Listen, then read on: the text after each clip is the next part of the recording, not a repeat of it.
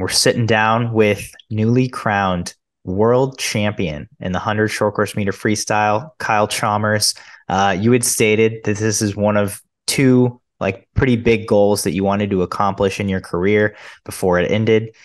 You did it on home soil, on your turf. How's this feeling right now?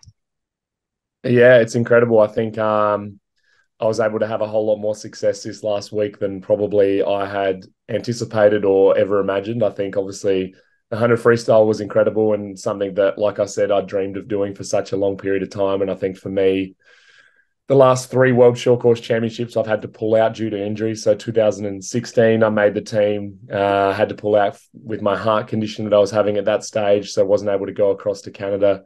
2018, I pulled out more so because actually we had Commonwealth Games, Pan Packs, and then I was going to do ISL that year that didn't go ahead.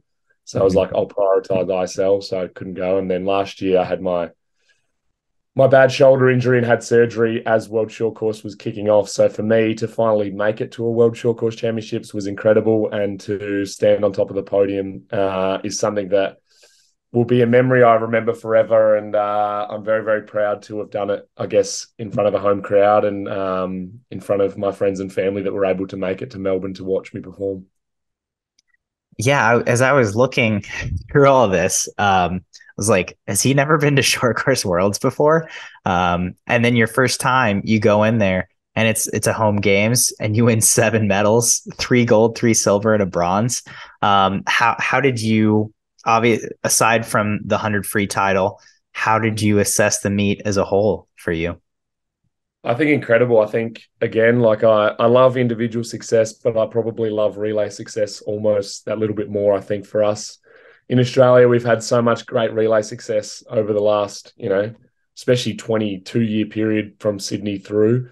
And over these last years, it's been our female side of the swimming team probably carrying our relay success a lot. So for us, as the boys team, to stand up and get a few gold medals and kind of situate ourselves at the top of the podium and break a world record, and was something that I will cherish forever. I think doing it with some of my absolute best mates, breaking world record, winning gold medals at world championships, I think was incredible. I think that definitely trumps my individual success for sure. I think I'm a person that prides myself on lifting for relays and swimming. Times that people don't think possible almost when it's up to me. I love the pressure. I love watching the first three guys race. I love kind of looking and seeing, at times how far we are behind and how much time I have to chase, and like, making myself believe it. I think it's challenging, being the fourth swimmer, being a second and a half behind and only having 100 meters to kind of work that and catch that up. But for me, I absolutely love that moment. And, I love having the pressure and expectation on me to deliver something special for the team. So I honestly had one of the greatest weeks of my life, swimming at the World Short Course Championships, and to come away with seven medals was very special. Definitely better than I thought. Yeah, I mean, not only emotionally, but just historically by the numbers, you capped it off with the fastest relay split of all time on that medley. Can you take me through that anchor? Do you remember anything from that swim specifically? And touching first in your reaction to my jaw dropped. I've never watched a race where I just involuntarily went because I couldn't believe how that race finished. Oh, it was crazy. I think for me, like I said to the media, I pride myself on no matter what time in my career you look at my career and my international competitions. I make sure that my medley relay on the last day is my fastest time and my fastest split of the competition. And I think it's purely because I know it's the last event of the competition every time. It's the last time we as an Australian swim team get to enter the pool.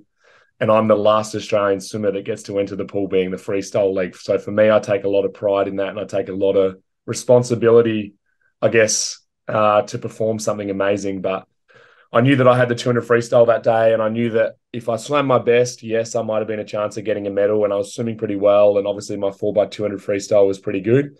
But I knew that if I was to pull out of that event to prioritize the relay, I knew that we were a very good chance of doing something special, more so because Isaac Cooper was swimming so well.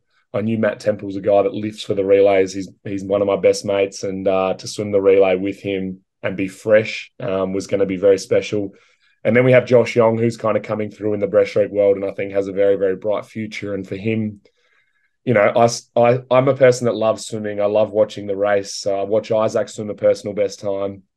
I watch Yongi stand up and go zero point 0.7 faster than he did in his individual, so split a 56, which, I think is so special. I think our breaststroke leg's the leg that we really need to grow in going forward into Paris. Like hopefully Josh Young can get up individually and be in our relay through to Paris, because I think that's so special to be able to perform so amazingly, and that's where we're probably lacked in the last little bit. And then for Matt Temple to go 1.4 seconds faster than he did in his individual 100 butterfly on the same night was incredible. I think everything kind of came together. So for me, standing watching those guys swim so well, obviously I didn't know how fast Temple had swum at that stage, but I knew that he was swimming quite fast. And then I knew that the pressure kind of came onto me.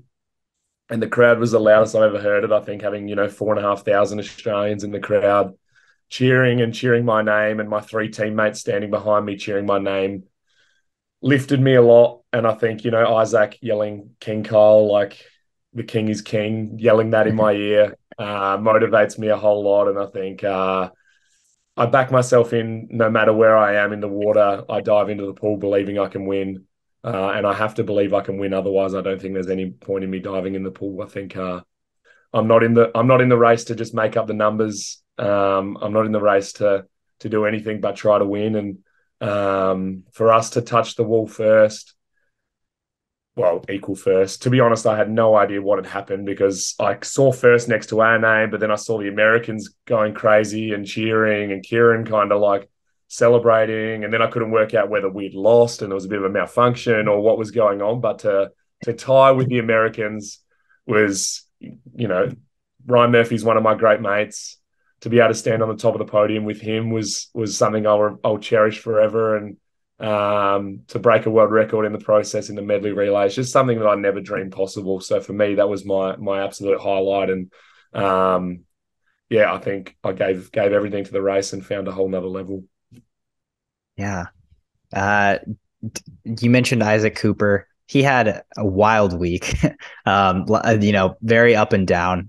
Can you give me your perspective on seeing him operate this week, and kind of him coming out of that, obviously as a world champion, a world record holder, and seeing his career, go. Yeah. Isaac's one of my very, very best friends. We speak every single day. We were roommates the whole time we were away through our staging camp, through the competition. So for me, I've kind of seen him as this 18-year-old kid, or 17 when I met him at the Olympics, with a whole lot of talent. And if I'm able to kind of have some positive impacts on his career, then I've done my service to Australian swimming, because I know that he has an incredible amount of potential and an incredible future if he's able to kind of, I guess, harvest that potential and succeed. But that week for him was something I've never experienced in my life. I think him winning the bronze medal in the 100 backstroke, I never thought he would do something like that. I even spoke to him and kind of went, I look at you and you're not like overly physically gifted. I've trained with him. I'm not going to say he's the worst trainer ever, but he's not the best trainer just yet. Like, he trains hard, but he's just like amazing mentally. Like, he believes he's the best, and so much of his positive kind of things that he has going, he's able to rub off on me. And I think it makes me believe and builds me up, and we kind of just complement each other so much. So for us, I have to put my success down to him as well, like having a massive impact on me over this last week. But I think, the night of his 50 backstroke for him, to go in, and we kind of spent the day, he couldn't nap. And it's like, oh, how are you going to celebrate tonight, Isaac, when you become the world champion? And we build it up.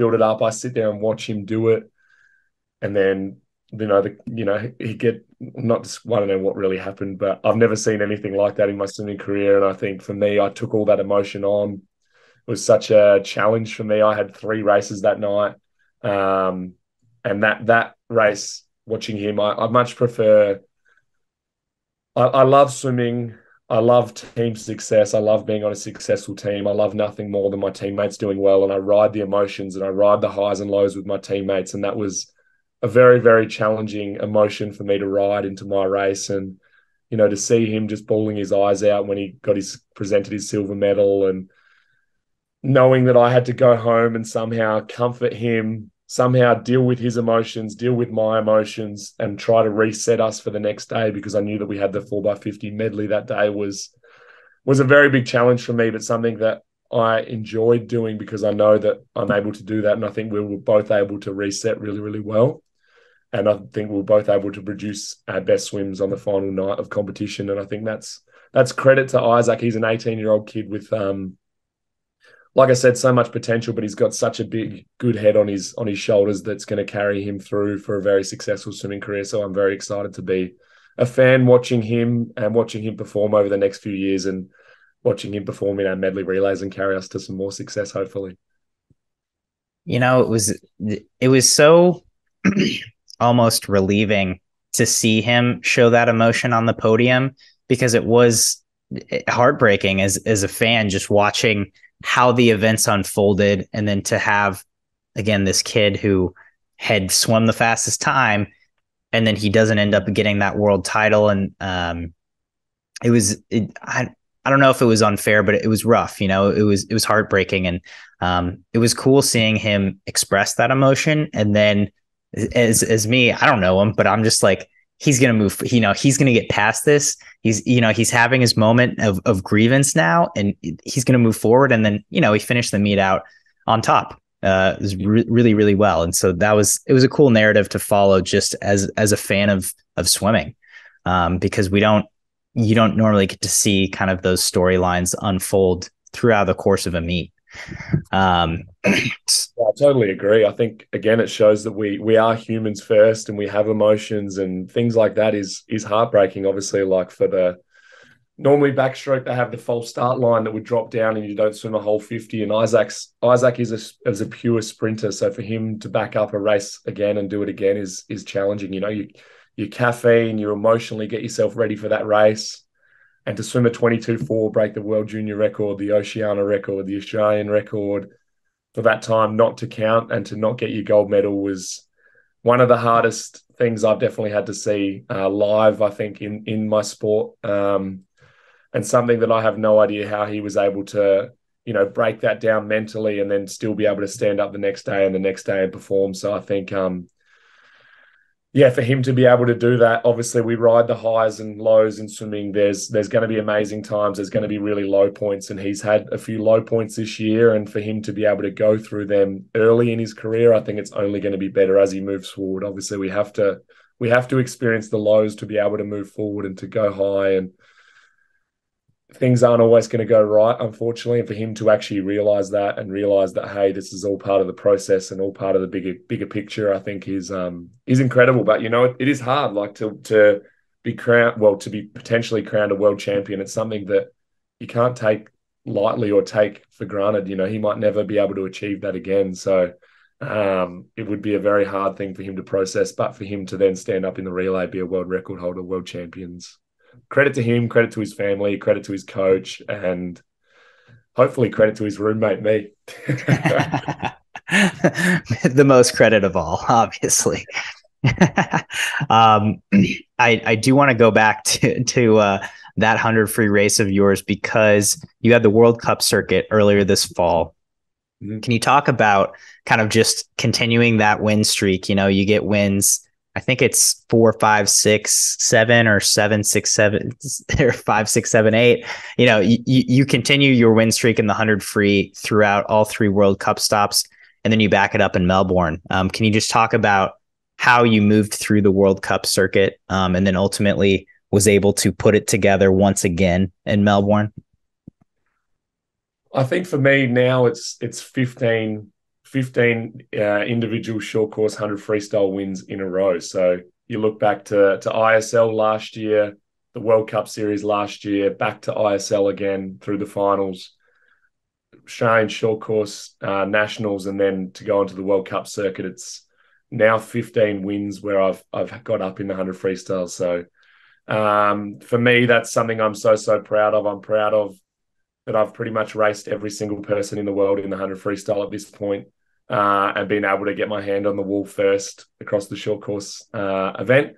Um, and I think, Melbourne for me probably wasn't about swimming a time. Like, yeah, I wanted to swim fast, but it was about winning that world short course title that I have desperately wanted for so long. And something that I feel that last year I was so close to achieving, obviously breaking a world record and swimming so well through the World Cup series and then ISL, and then my shoulder going on me and having to have shoulder surgery was something that really heartbroke me a lot, and probably something I never spoke about all that much, about how hard it actually was, knowing that my time that I'd swum all year would have won that event, and not being able to be there and kind of see that happening was very, very challenging for me. So for me, it was almost a redemption thing. And I think there was a whole lot of pressure and expectation. I think I've never I have swum in front of a home crowd, obviously at the Gold Coast Commonwealth Games, but to swim in front of a home crowd, I think people don't realize how hard and challenging it actually is, that all the pressures and expectations that actually come with that, like all the people carrying the baskets, all the lifeguards, all the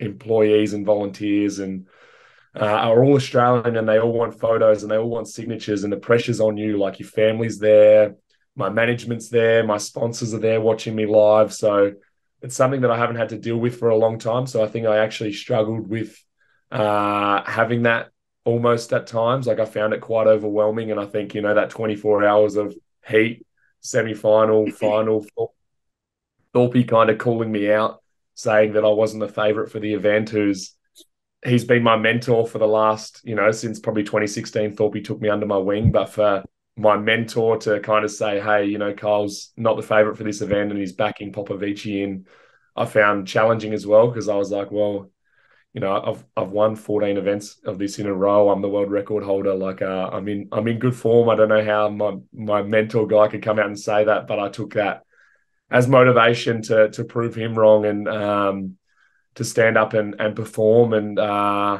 to get my hand on the wall first. The time was fast, but to do it is almost a big sense of relief for me. I've ticked that big box off in my swimming career, and it's an achievement that I'll am so proud of myself for doing. And I definitely couldn't have done it without my team and my support crew around me. And there's so many people that contribute to that event. I'm very lucky to be the person that dives off the block and swims the race, but I can't do it without my coaches and all my staff that work with me tirelessly day in, day out, and sacrifice everything for my success and my family. And, having my family up in the crowd, having my grandparents and my mum and my dad and my brother and these people I love, with all my heart, having them there and being able to look up into the crowd and share that moment with them is just so special, and something that I wish I could do more regularly. But I loved every second of it. And I'm so grateful for everyone's support and everyone coming out and watching and supporting me from afar.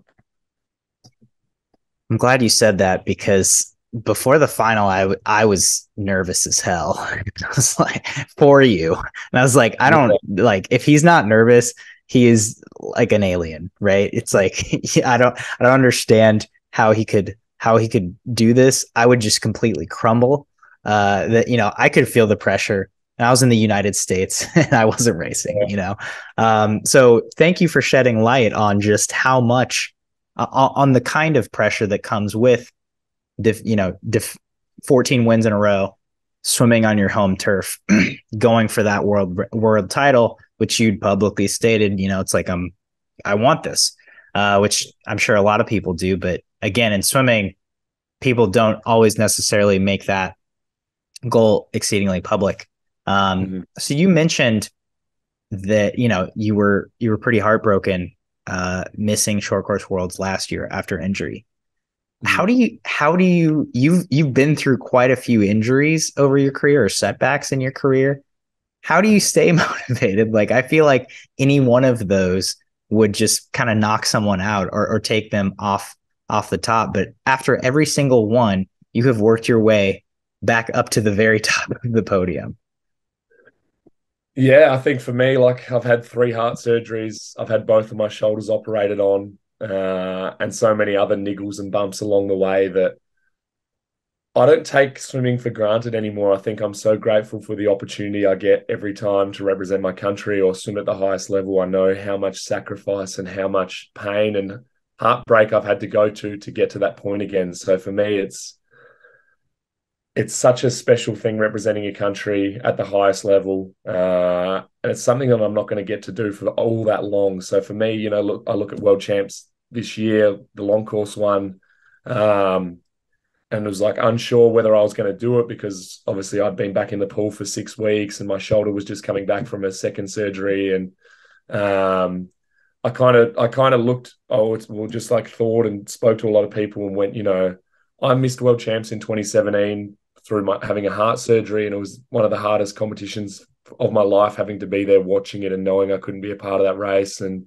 desperately wanting to be there. And I don't know how many world championships I've got left in me. I don't know how many more international competitions I've got left in me. My body, I could have a freak injury tomorrow and never be able to race again. So for me, I don't take it for granted. I race every race like it's my last race, and I do everything possible to get myself in the position to race and perform. So it has been hard, but I've built myself back from rock bottom every single time, built myself back to the top, got myself back in good physical condition, mental condition to race and perform. And I do feel like by the time Paris rolls around, like I said in the media recently, that I will be pretty bulletproof from everything that I've had to go through. All the setbacks that I've had to face physically, mentally, and emotionally over this last 7-year period that's shaped me and built me to the person I am today. And I do feel that there's not many setbacks that I could face now that I haven't had to deal with previously. And I've found strategies and ways that I'm able to do that.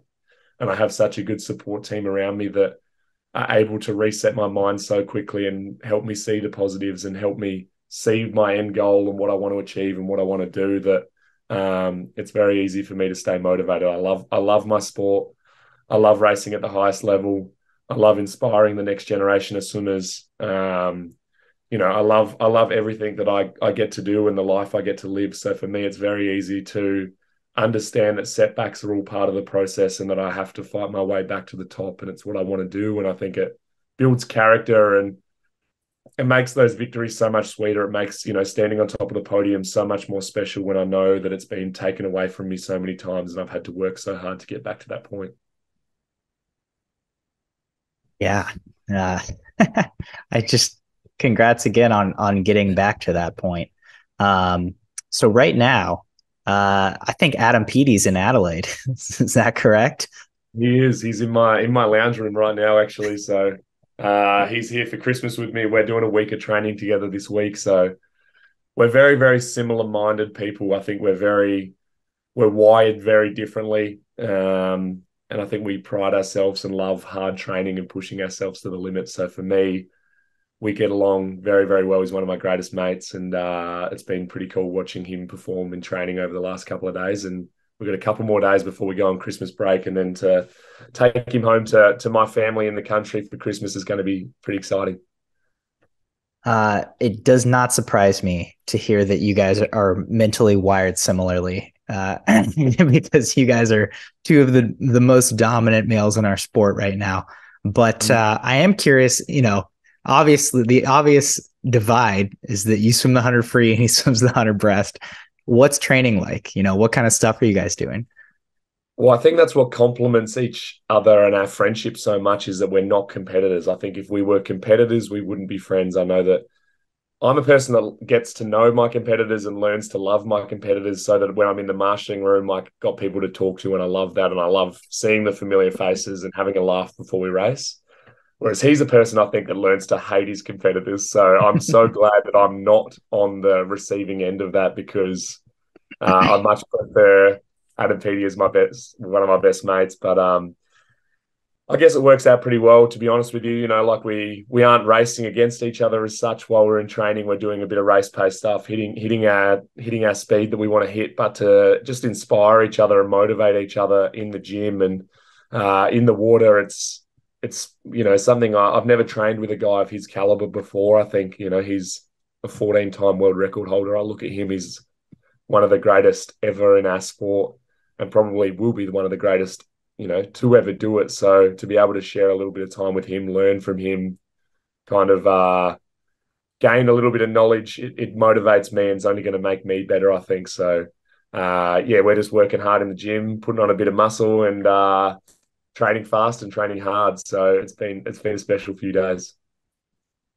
Certainly sounds like it. That's awesome that you guys are able to do something like that and have a little mini camp off these Tales of Short Course Worlds. Um, Mm-hmm. Kyle, I always appreciate you taking the time to sit down and chat and give us a little intake on how your mind works and what's going on in there. Any parting thoughts before we sign off?